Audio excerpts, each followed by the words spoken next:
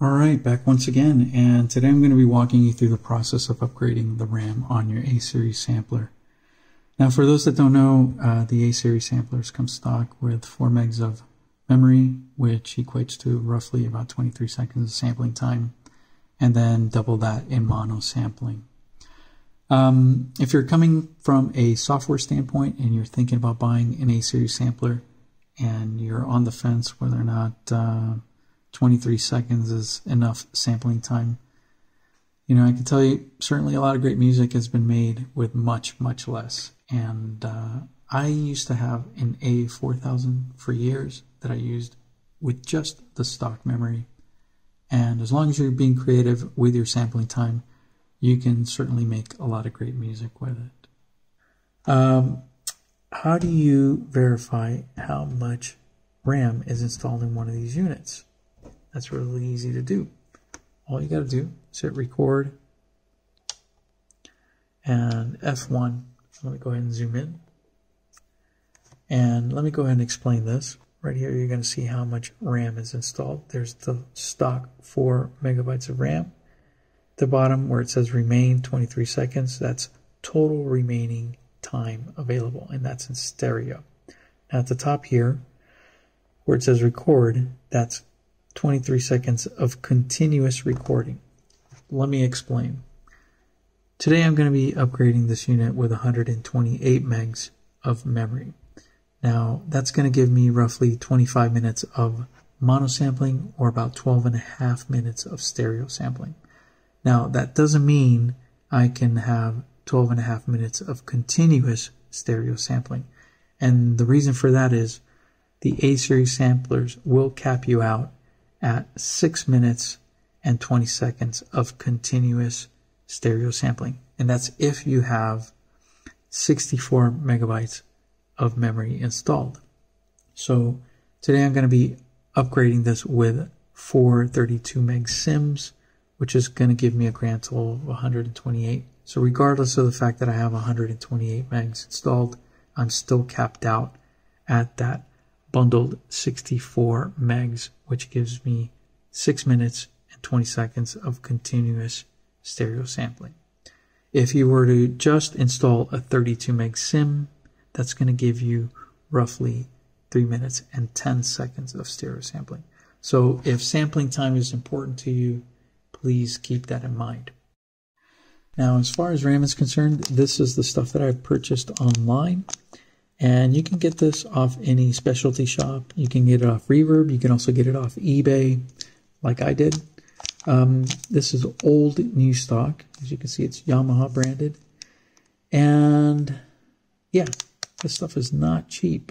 Obviously, we're dealing with antiquated technology. This old RAM is harder and harder to find. So obviously, you're going to have people out there that are going to be jacking up the price for this old RAM.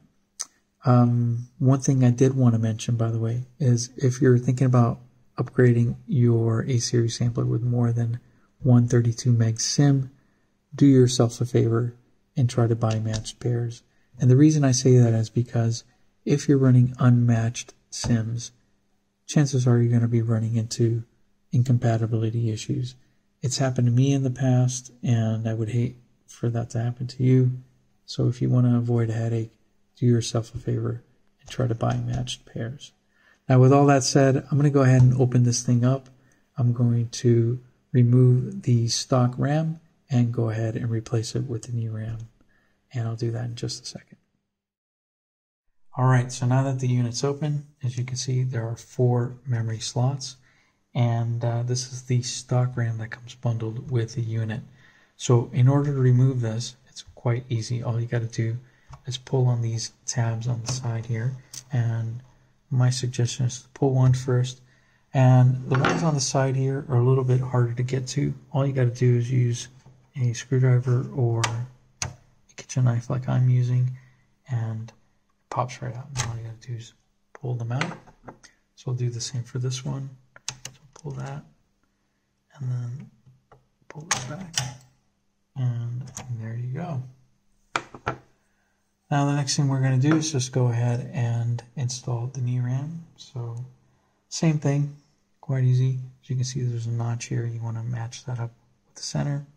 So let's go ahead and do that. And you want to wiggle that in until it's nice and centered, and really simple. Just pull back and it'll snap into place. There you go. So we'll do the same for this one.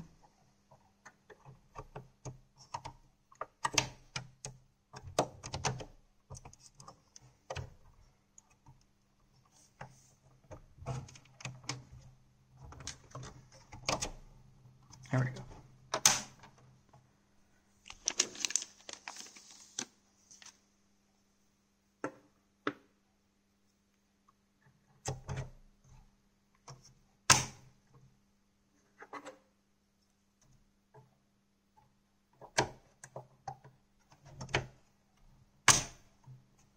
And there you have it, 128 megs of new memory installed.